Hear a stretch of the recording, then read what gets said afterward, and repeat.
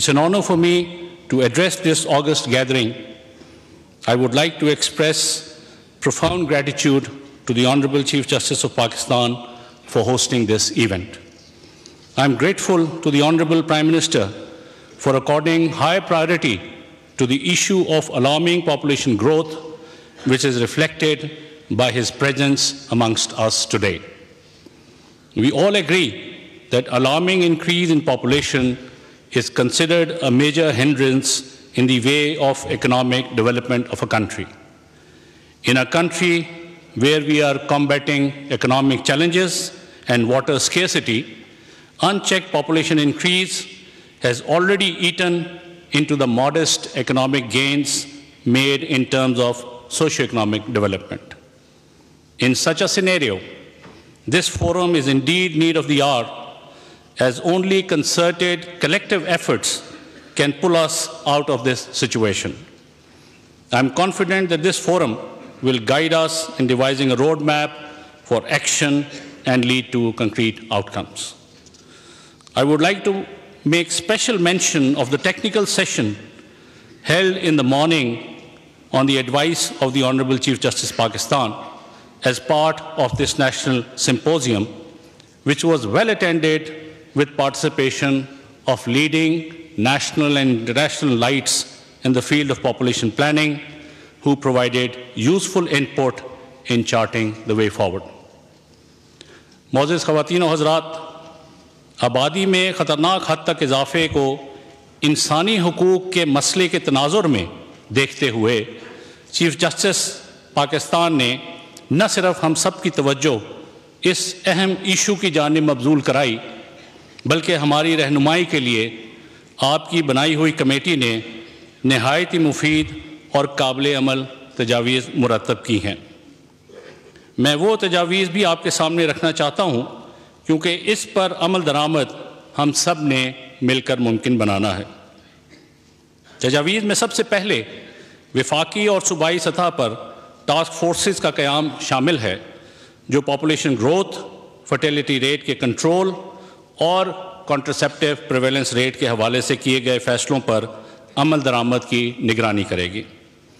اس کے علاوہ family planning اور ریپروڈکٹیو ہیلتھ سروسز کی ہر خاندان تک رسائی کو یقینی بنانا بھی شامل ہے۔ فیملی پلاننگ اور ریپروڈکٹیو ہیلتھ کے حوالے سے ضروری قانون سازی کی تجویز دی گئی ہے، جس پر ہم نے کام کا آغاز کر دیا ہے۔ کم عمری میں شادی سے متعلق قانون سازی، نکاح نامے میں فیملی پلاننگ کے حوالے سے کاؤنسلنگ اور ماں بچے کی صحت کا بنیادی حق جیسے اہم ایشوز پر قانون سازی کی تیاری کی جا رہی ہے۔ کانٹرسیپٹیو کموڈٹی سیکیورٹی کے حوالے سے کمیٹی کی سفارشات پر عمل بھی ہمارے ایکشن پلان میں شامل ہے۔ جید علماء کرام کا تعاون، اس ایشو پر مؤثر آگہی مہم اور اس کو کریکولم اور ٹریننگ کا حصہ بنانا سفارشات اور ہماری حکمت عملی کا بنیادی حصہ ہے۔ میں یہاں یہ ذکر ضروری سمجھتا ہوں کہ کمیٹی کی تجاویز کے تناظر میں ہماری وزارت نے پاپولیشن اور صحت کے صوبائی وزراء کا اجلاس بلایا، جہاں ہم نے ان تجاویز پر عمل درآمد کا یقینی تفصیلی جائزہ لیا۔ مجھے یہاں یہ بتاتے ہوئے خوشی محسوس ہو رہی ہے کہ تمام صوبائی وزراء اس اہم ایشو پر ہماری سوچ سے مطابقت رکھتے ہیں۔ انہوں نے آبادی میں اضافے کے اہم ایشو پر حکمت عملی بنانے کے لیے بھی اپنی مؤثر تجاویز دی ہیں۔ سپریم کورٹ کی کمیٹی کی سفارشات کی توثیق کے بعد آپ نے فوری بنیادوں پر پرائم منسٹر صاحب نے فوری بنیادوں پر کونسل آف کامن انٹرسٹ کی میٹنگ بلائی، جس میں تمام صوبائی وزرائے اعلیٰ نے تمام تجاویز کو متفقہ اور اصولی طور پر منظور کیا۔ میں اس احسن اقدام کے لیے وزیر اعظم صاحب اور تمام وزرائے اعلیٰ کا تہہ دل سے مشکور ہوں۔ خواتین و حضرات، پاکستان دنیا میں آبادی کے تناسب سے چھٹا بڑا ملک ہے۔ اگر اس تناسب سے آبادی بڑھتی رہی تو اگلے 30 سالوں میں ہماری آبادی دگنا ہو جائے گی۔ آبادی میں اضافے کی وجوہات میں آگاہی کی کمی، خاندانی منصوبہ بندی کی تفصیلات और सहूलियात का फुकदान और नाशनासाई बुनियादी मसला है। हमारे मुल्क में माँ और बच्चे की शरह अमवात में मुसलसल इजाफ़ा सेहत के शोबे के लिए एक मुस्तकिल चैलेंज है। सेहत और तालीम के शोबे में अदम तवज्जो हमारी समाजी और इक़्तिसादी तरक्की के रास्ते में रुकावट रही है। हम वफाकी वज़ारत की तरफ से इस अहम इशू पर तवज्जो दिलाने के लिए मुख्तलिफ सतह पर आगाही प्रोग्राम शुरू करेंगे। हर सतह पर स्टेक होल्डर से एडवोकेसी करेंगे ताकि इस मसले पर तमाम तबका फ़िक्र को साथ लेकर चला जाए। अवामुन्नास की आगाही के लिए भी भरपूर अंदाज में कैंपेन चलाएंगे ताकि अपने पैगाम को घर घर पहुंचा सकें। मैं जनाब वज़ीर आज़म पाकिस्तान और जनाब चीफ जस्टिस पाकिस्तान को यकीन दिलाता हूं कि हमारी वज़ारत तमाम सिफारिशात पर अमल दरामद के लिए सूबों के साथ मिलकर काम करेगी और इस मकसद के हसूल के लिए भरपूर इक़दामात करेंगे।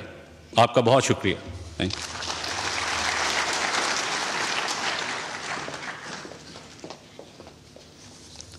बहुत शुक्रिया जाहिद साहब। We are the 6th most populous country in the world. And sometimes when we are only considering our own communities, our own neighborhoods, maybe we are not seeing how it affects us at the global stage. Our next speaker, ladies and gentlemen, is someone with a lot of insight and a scholar of international repute for this very subject at the Population Council. He was recently also invited at the Vatican by the Pope to discuss the matter of population in the Western world, in Europe, and the Christian world. He joined the Council in 1973 following a postdoctoral fellowship in the population dynamics at the Johns Hopkins University. It's also very important to see how the world views Pakistan and our population. We want to make the most of this dividend of a youthful population, of a population that has a big component of young children. But are we as a state, as a society, providing them with the best preparation for the world of tomorrow? Speaking on the subject of the new demographic realities of Pakistan, please join me in welcoming the Vice President and the distinguished speaker from the Population Council, New York, Dr. John Bongartz.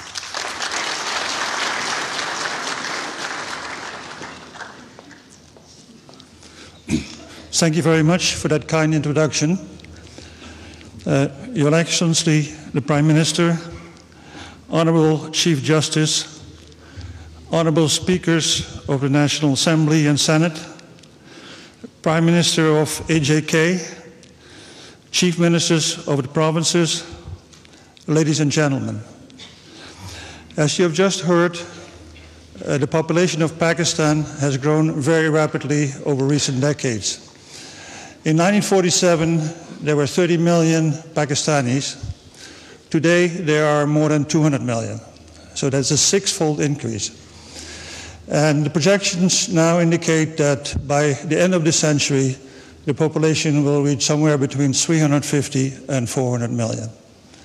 Clearly, this is not a desirable trend, and the question then is, what can we do respecting human rights and respecting women's well-being? What can we do about this trend? My assignment here is to review demographic trends and then discuss the role of family planning programs and the multi-sectoral benefits that can be gained from family planning. So let me start with slides, and let me see.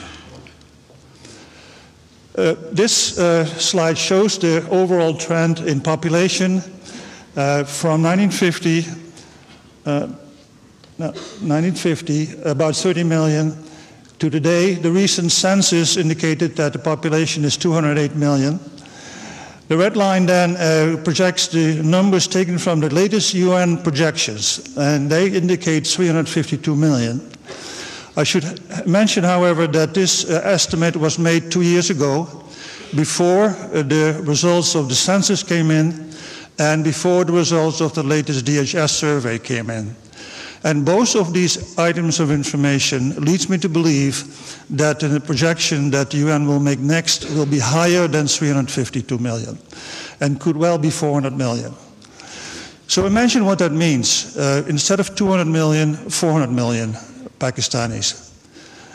Every thing made by man in Pakistan will have to be rebuilt. You have to build every building, every home, every school, every clinic, every road, every bridge that you now have will have to be rebuilt. And if that is somehow managed, you end up with the same quality of life that you have now, because there are also twice as many people. Clearly, that's not a desirable investment of resources. So the question is, how can we slow this projection? I should also mention the next slide. Compares the trajectories of Pakistan and India and Bangladesh. And here on this axis we have the ratio of the population in the future related to today's population. So the top line is Pakistan, which will expect it to roughly double by the year 2100. Instead, if you look at India and Bangladesh, the green and the yellow line, we are expected to grow by 10 or 20% more and then decline. So the growth rate in Pakistan is much higher. You've heard growth rates. Even a small change in the growth rate has a very large impact on population in the long run. So the question then is, well, why are the trends for Pakistan so different from India and Bangladesh? And the first answer is, next slide. Okay. The first answer in the causal chain is the trend in fertility. This graph shows the trends in the fertility of women expressed in the number of births per woman from 1950 to today. And looking at the estimates in the 50s and 60s, we see that Pakistan, India, and Bangladesh had very high fertility, roughly 6 births per woman. The first country to begin to see a decline was India, the yellow line, in the 70s. And a steady, slow decline leaves India now with about 2.5 births per woman. Bangladesh didn't see very much decline in the 60s and 70s, but in the 80s, a very sharp decline began, and it caught up with India in the recent decade. Pakistan's line, the red line, stays high until around 1990 and then begins to decline. And we see a steady difference between Pakistan and India and Bangladesh of about a birth and a half. And that difference of a birth and a half is sufficient to lead to much higher population growth in the long run. So why are fertility trends different? Here, next slide. Here we have the trends in contraceptive use for all 3 countries. Back in the 1960s, contraceptive use was almost absent in all 3 countries, in fact in all of Asia. In the 1970s, India's contraceptive use levels started rising, but fairly slowly. And Bangladesh, it started in the 80s, and its increase was much more rapid. So Bangladesh has actually overtaken India in terms of contraceptive use. The red line shows Pakistan, where relatively little happened until the 80s and the early 90s. Then a slow decline in contraceptive use occurred, and it now stands at about 35. Interestingly, and perhaps worryingly, the rate of contraceptive use in the last few years has leveled off in Pakistan. If this continues, it will be a serious problem for the long run. I'm not sure, because sometimes these data have errors, but this is a sign that should be taken attention to. And then the final question is, why are contraceptive use levels so different between these countries? And the next slide shows why that is the case. The big blue arrows in these graphs point to the time at which the family planning program began seriously in these countries. So the yellow line, India, they had the first program starting actually in the 60s, but really gearing up in the 70s. 1980, Bangladesh made a big push and invested greatly in a nationwide family planning program. And Pakistan is about a decade later before it began a serious investment in family planning program. So in short, investments in family planning raise contraceptive use, lower fertility, and lower population growth. So next, I want to speak briefly about the role of family planning programs and how family planning programs actually affect the contraceptive use level. Family planning programs, of course, provide contraceptive access, they build clinics, they train staff, and the objective of that activity is twofold. First is to reduce the unmet need for contraception, and secondly, providing information to women and couples raise the demand, or crystallize the demand for contraception. So these are two separate and very important roles for the program. Let me explain what I mean by unmet need for contraception. The bottom line here shows the contraceptive use trend for Pakistan, which started at about 10%. 10% of married women used contraception in 1990. That rose to about 30% in 2010 and is leveling off or perhaps declining a little bit. These are women who don't want to get pregnant and are using contraception. But there are many more women who don't want to get pregnant and are not using contraception. And that number is given by the top line. That is called the demand for contraception. That is, all women who do not want to get pregnant should be using contraception, but many of them are not. So in 1990, if you compare the blue and the red line, you see that the majority of women who don't want to get pregnant were not using contraception. But over time, the gap between the blue and the red line has narrowed, and that is called the unmet need. So unmet need has come to decline as a result of the efforts made by the family planning program.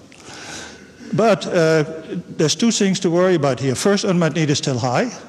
And secondly, the leveling off of use is largely due to the leveling of the demand for contraception. So this means that it is not just a matter of unmet need, but also of information for women about. This slide compares Pakistan with India and Bangladesh. So the red part is simply the contraceptive use levels.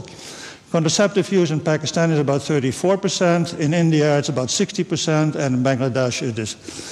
Now there's two reasons why Pakistan contraceptive use level is lower than in Bangladesh and India. The first is the blue part, the unmet need, is higher in Pakistan than in India and Bangladesh. So that's an obvious part to work on to reduce unmet need. Secondly, the demand is lower in Pakistan and India and Bangladesh. So in order to catch up to the levels of India and Bangladesh, we need to both work on the unmet need and on the demand for contraception. And finally, I must say, the reason, the result of the unmet need, if there are women who have an unmet need, that is women who want to avoid pregnancy and are not using contraception, that leads to unintended pregnancies. There are about 5 million unintended pregnancies in Pakistan every year and about 2 million abortions. So there's no question that there's a very large amount of unmet need in this country. Finally, a brief look at the benefits of family planning programs.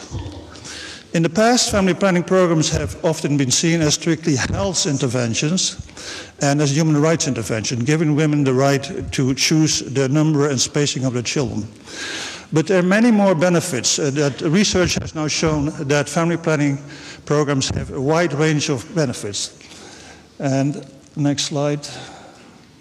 The benefits are economic, they're in health, they're in human rights, they're environmental, and they're governmental. Let me say a word about each one of them. On the economic front, we have what is called the demographic dividend. Next slide. Yeah. The demographic dividend refers to a boost to the GDP per capita, a boost that can last for decades. And that dividend has been very clearly demonstrated in the Asian tigers in the 70s and 80s. Taiwan, Korea, Thailand, Indonesia have greatly benefited from their very rapid decline in fertility, and they received a boost to their economy from the program. It's calculated that the return on family planning investment is 120 to 1. That is, $1 invested in family planning programs returns $120 in other sectors. And finally, and equally important, reducing fertility reduces unemployment. As you know, Pakistan, about half of Pakistan's population is under age 20. These young people are aging and looking for jobs. Many times these jobs are not available, and therefore these youth are unemployed. By reducing fertility, we reduce the demand for jobs, and reduce unemployment. Very important. Then the benefits of health. First of all, each pregnancy is associated with a risk to mortality and morbidity. So fewer births means reduced maternal mortality.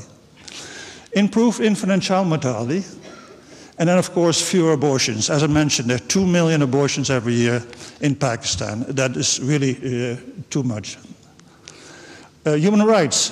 Family planning brings greater freedom to determine the number and spacing of children. Women often do not have this choice right now. On the environment, very important in a country like Pakistan. Slower population growth will reduce pressure on natural resources. Water is a very important part. Agriculture, energy, and so on. And with fewer people, reduced air, water, and soil pollution.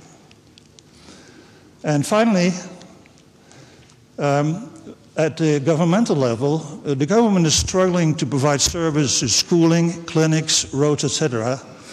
With slower population growth, there will be increased resources per capita for schooling, healthcare sectors, and infrastructure. So that makes it possible to improve the quality of education. The question then is, well, if we invest in family planning, how much difference does that make to the future population? And this slide gives a partial response to that. The red line is the UN projection, which ends up at around 360 million. The two blue lines give the high and the low variant. The high variant reaches about 500 million people, and that is a trajectory that Pakistan is on unless it makes further effort. The lower curve is the low variant, and it means that we have to reduce fertility by half a birth below the current trajectory, which is not difficult with a good program. And in that case, you would end up with a population of about 200 million, or a little bit above 2 million. So slowing down fertility would add 200 million people to the future. Investing in family planning and reducing fertility might reduce the total to 200 million. So clearly, a small change in fertility can have a very large impact on future population. So my conclusion is that Pakistan is expected to grow by about 150 million, possibly 200 million by the end of the century. Family planning programs have demonstrated to raise demand and reduce unmet need, and thereby reducing fertility and population growth. And substantial socioeconomic, environmental, health, and governmental benefits follow from fertility decline. Finally, a word about policy implications.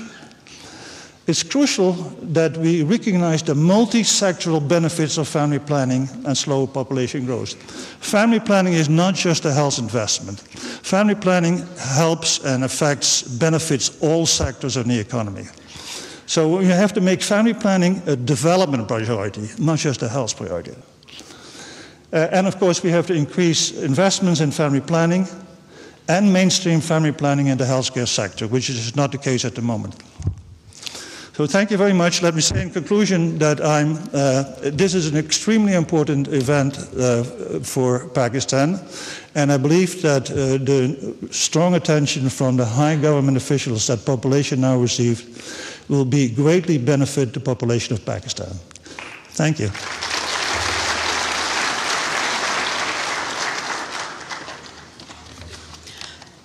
Thank you, Dr. Bongartz, and for once again reiterating that the alarming growth in population is not just a management issue or an administrative issue, but more a human rights issue and a development priority. You very rightly pointed out that there is, of course, a lesser demand for contraceptives, and there is, of course, that blue part of the graph that reminds us of the unmet need. But we must once again reiterate that the high fertility driving population growth in Pakistan is not completely a matter of choice. A huge number of Pakistani couples want to space and limit birth, but unfortunately there's lack of information and lack of access to services. ایک اندازے کے مطابق ہر سال پاکستان میں 90 لاکھ پریگننسیز ہوتی ہیں. اس میں سے 50 لاکھ پریگننسیز وانٹڈ ہیں جبکہ 40 لاکھ انوانٹڈ ہیں. اس کے پریشر کا اندازہ کرتے ہوئے آپ کو یہ بتاتے چلیں کہ اس میں سے تقریباً 22 لاکھ انڈیوسڈ ابارشنز ہوتے ہیں.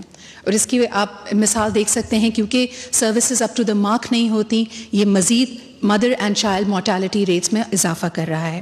اس کے علاوہ اسی نمبر کو دیکھتے ہوئے جو 40 لاکھ انوانٹڈ پریگننسیز ہیں, 14 لاکھ انوانٹڈ برتھس ہوتی ہیں اور تقریباً 4 لاکھ مس کیریجز ہوتے ہیں. یہ وہ نمبرز ہیں that should really be alarming for اس. فکر انگیز لمحہ ہے یہ ہمارے لیے, اور اسی حوالے سے ایک شارٹ ڈاکیومنٹری ہم نے پریپیئر کی ہے. Wade like you to take a look at that.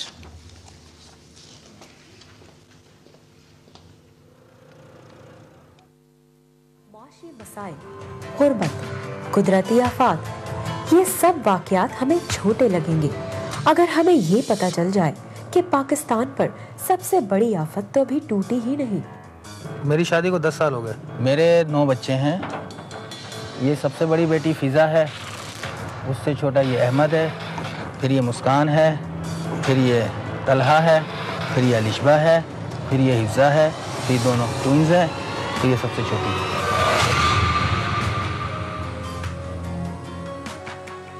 دو 2017 میں پاکستان میں 20 سال بعد مردم شماری ہوئی, جس میں آبادی بڑھنے کے تناسب سے یہ اندازہ لگایا گیا کہ 2050 تک پاکستان کی آبادی 40 کروڑ تک ہو جائے گی. سوال یہ ہے کہ کیا پاکستان کی زمین, جس کا قابل کاشت رقبہ صرف 39% ہے, اتنی زیادہ آبادی کا بوجھ اٹھا پائے گی یا نہیں؟ چلے آپ دیکھیں نا, پینے کو پانی نہیں ہے, بجلی نہیں ہے, تو یہ تو کھانے کو راشن نہیں ہے, باہر سے ہم ساری چیزیں منگاتے ہیں, پیاز تک ہم باہر سے منگا لیتے ہیں, یہ کر لیتے ہیں. تو یہ تو ایگریکلچر لینڈ ختم ہوتی جا رہی ہے اور شہروں کی آبادی میں اضافہ ہوتا جا رہا ہے, شہری حدود بڑھتی جا رہی ہیں. تو یہ تو پھر ایگریکلچر لینڈ ہی ختم ہو جائے گی, تو ہم کہاں سے پیداوار کریں گے, کہاں سے کھائیں گے؟ یہ میرا اپنا دودھ وہ سوکھ گیا ہے جیسے, تو پھر ادھر کا باہر کا پلا رہی ہوں, ڈبے والا دودھ لیکٹوجینو جیسے نا, وہ پلا رہی ہوں. چھوٹی سی منی ہے میری, اسے پلاتی ہوں. نہیں, ڈاکٹر نے تو منع کیا تھا, انہوں نے کہا تھا کہ نہیں, کیا نام ہے اس کا, یہ ابھی آپ جیسے اور بچے کریں گی بھی تو مسئلہ بن جائے گا آپ کے ساتھ. تو لیکن میں نے اپنے شوہر سے بات کی تو انہوں نے کہا کہ بھائی نہیں, اللہ تعالیٰ کی دین ہے تو ہو رہا ہوں, تو اس میں کوئی مسئلہ نہیں. تو ہم جب ایک طرف یہ خوش ہوتے ہیں کہ ہماری آبادی کا بہت بڑا حصہ جو ہے وہ نوجوانوں پر مشتمل ہے اور اس کو ہم اپنا ایسٹ سمجھتے ہیں, لیکن وہ ایسٹ جو ان اسکلڈ ایسٹ ہے, وہ تعلیم سے محروم ہے, وہ جاہل ہے, اس کو معاشرے کی حقیقتوں کا اندازہ نہیں ہے, اور جب وہ محرومی اور بھوک اور افلاس کا شکار ہوتا ہے تو پھر اس کا مطلب ہے کہ وہ معاشرے کے اندر ایک سوشل انریسٹ کو کریٹ کرے گا, وہ معاشرے کے اندر تضاد کو آگے بڑھائے گا. طوفان کو آپ نے روکا نہیں تو وہ جس طرح ہم کہتے ہیں اجزاء آ کے سب چیز کھا جاتا ہے, تو یہ سارا طوفان آپ کے سارے وسائل کو, آپ کی ساری سوشل جو اسٹرکچر ہے اس کو تباہ کر دے گا. الٹیمیٹلی وہ آپ کی اس معاشرے کے لیے اتنا ڈیمیجنگ ہوگا کہ جس کو آپ ایسٹ سمجھ رہے ہیں وہ کل آپ کے لیے ایک لائبلٹی, ایک جو ہے آپ کے لیے بوجھ بن سکتا ہے, بلکہ وہ بوجھ بنتا ہوا مجھے نظر بھی آ رہا ہے ساری صورتحال میں. اس سے بھی زیادہ خطرناک بات شاید یہ ہوگی کہ ان پڑھ آبادی کی یہ بھیڑ اپنے دور کے مسائل کو حل کرنے کے قابل بھی نہ ہو. بہت پیارا ہے اگلے میں وقفہ رکھنا. پر کیسے؟ آج ہی اپنے شوہر کے ساتھ سب ستارہ کلینک جاؤ. آج سے 25 سال پہلے پاکستان کی سب سے مشہور کیمپین فیملی پلاننگ کی رول آؤٹ ہوئی. یہ حکومت پاکستان کا انیشیٹو تھا اور اس کی لائن 2 بچے ہی اچھے تو پاپولر کلچر کا حصہ بن گئی. لیکن ہم نے دیکھا 25 سال بعد سچویشن ویسی کی ویسی ہے. انفیکٹ 25 سال بعد پاپولیشن آپ کی دگنی ہو گئی. پیشنٹ کو یہ کہتے ہیں کہ آپ کو کم از کم 3 سال کا وقفہ رکھنا چاہیے. اس میں یہ ہوتا ہے کہ باڈی ریکور ہو جاتی ہے. جیسے اگر فوراً دوبارہ پریگننسی ہو جائے تو پیشنٹ کو کافی سارے کمپلیکیشن ہو جاتی ہے, جیسے کہ فرسٹ آف آل انیمیا ہو جاتا ہے پیشنٹ کو, رینل فیلئر میں چلی جاتی ہے, پوسٹ پارٹم ہیمریج ہو جاتا ہے پیشنٹ کو. میرا نام کشور ہے. میری شادی کو 10 سال ہو گئے ہیں. میرے 6 بچے ہیں اور آخری بچے کی پیدائش کے ٹائم میں مجھے بہت مشکل ہوئی تھی مجھے. اس کی وجہ سے مجھے ڈاکٹر نے منع کیا اگر اب میں حاملہ ہوئی تو میری جان جا سکتی ہے. اور اسی کمزوری کی وجہ سے میرے ایک بچے کی فوتگی ہو گئی ہے. اب مسئلہ یہ ہے کہ آپ لوگوں سے فیملی پلاننگ کی جتنی بھی بات کر لیں وہ سنتے نہیں ہیں. مگر اب چیزیں بدل رہی ہیں. جن کی وہ سنتے ہیں اب انہوں نے بھی اس پہ بات کرنا شروع کر دی ہے. جیسے ماں جو ہے وہ کمزور ہے اور وہ جسمانی طور پر اس بات کی اہل نہیں, بیماریوں میں مبتلا ہے, اس کی جان کو خطرہ ہے, اس کی صحت کو خطرہ ہے. یا بچے جو چھوٹا بچہ ہے جو اس کی گود میں ہے, اگر اس کی صحت خطرے میں ہو اور ضرورت محسوس کی جا رہی ہو کہ وقفہ ہونا چاہیے, تو ان